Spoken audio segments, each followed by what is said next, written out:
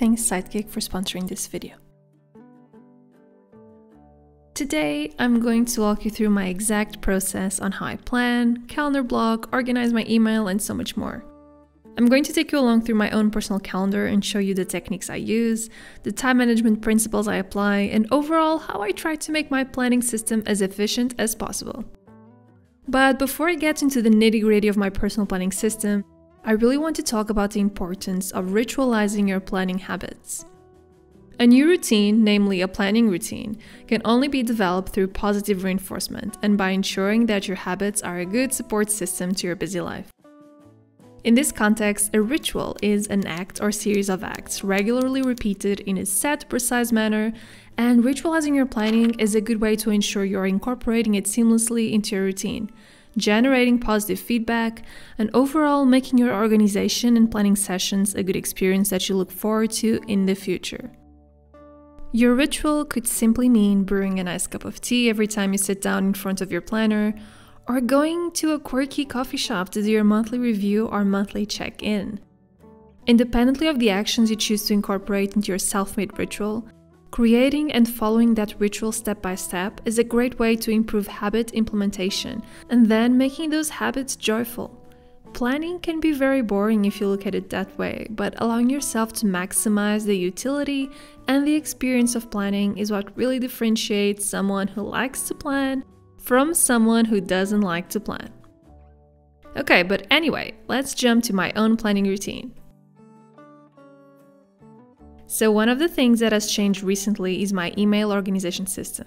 I'm currently using the new Outlook for Mac, and I've been enjoying it quite a lot. It's really good to manage multiple email addresses, which happens in my case, and it also allows you to view your email folders, email preview window and draft windows, and your calendar in one place only. So basically, I start my day organizing my email.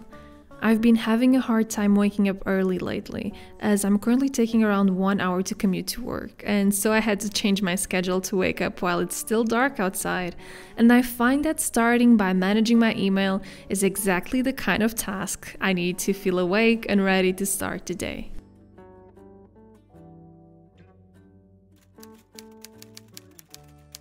This new Outlook also lets me manage multiple calendar accounts in one place only, so I can see exactly all of my meetings and time-blocked events.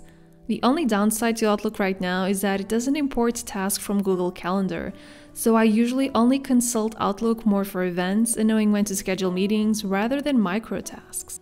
Now that I'm going back to work some days of the week again, staying home in other days of the week as well, and constantly transitioning between my work laptop and the personal laptop, I feel like it's fundamental for me to stay digital, as relying on a physical notebook that could easily just be left behind is not really efficient right now. So more than ever, I've been really relying on Google Calendar for time blocking and using my ABCD system.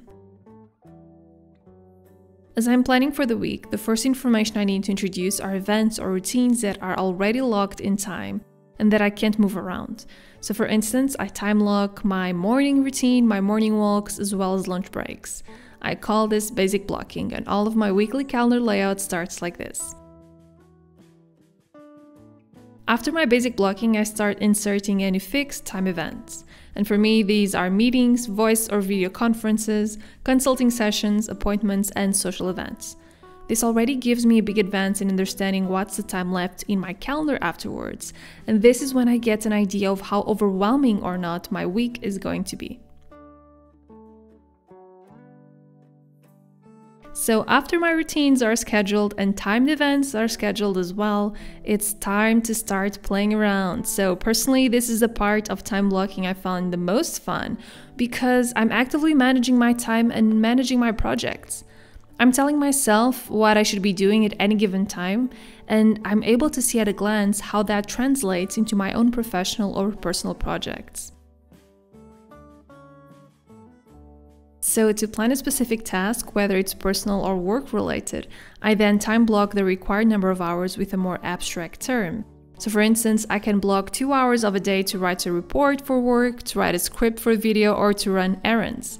And while these terms and these concepts are good at giving me an understanding of what kind of mindset I should be implementing at any given moment, they're terrible at giving me specific goals and guidance to look to. So I always overlap tasks on top of my events to give myself direction and to give me the guidance I need to know exactly what I should be accomplishing during that time. And as I'm doing my work, I check the tasks off my calendar so I'm sure I'm not forgetting anything. Then every single month, I like to do a monthly check-in, and I usually do this on a notebook that acts as a journal. I usually take myself on a lunch date and do my monthly check-in during my lunch break. It's the most ritualized part of my planning routine, and because of it, it's also the part I enjoy the most. So I actually found the prompts I used somewhere on the internet, and I'm showing those here right now. And unfortunately, I can't link you to the exact website because I really don't remember where I found these, but I list the reflection points down in the description box so you can use them for your own monthly check-in. Regarding recurring tasks, I use Notion for all planning. I organize themed tasks for major projects in Notion like this main to-do list for my wedding, my YouTube content planner, my house renovation list, and so on. These are lists usually made for bigger projects that I tend to insert into a bigger dashboard that has all the information about that project that I actually need to know. I also keep my personal and professional goals highlighted in there, as well as trackers for reading, movies or series I watch, as well as video games I play. These trackers, as they're not that important, I tend to update on a monthly basis or every fortnight or so I'm not obsessed with keeping this information too updated. It's more of a fun thing for me to do rather than something that's efficient or a part of my routine. We're all fans of efficiency in this channel, and these planning tools are all great examples of things that help us avoid unnecessary clutter in our daily lives. And the same thing happens to a lot of the information we find across the internet. A lot of it is unnecessary, unfiltered, and doesn't have a lot of use.